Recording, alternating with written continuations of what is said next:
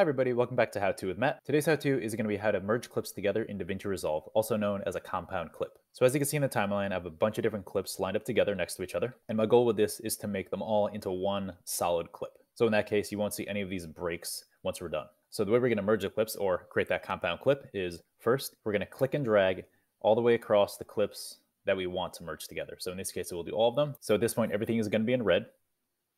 I'm going to right click, come all the way to the top of the list to new compound clip, press this. What you're going to do is title it. So I'm just going to title it, say, full clip. I'm going to press create. And once I do this, watch all the clips together.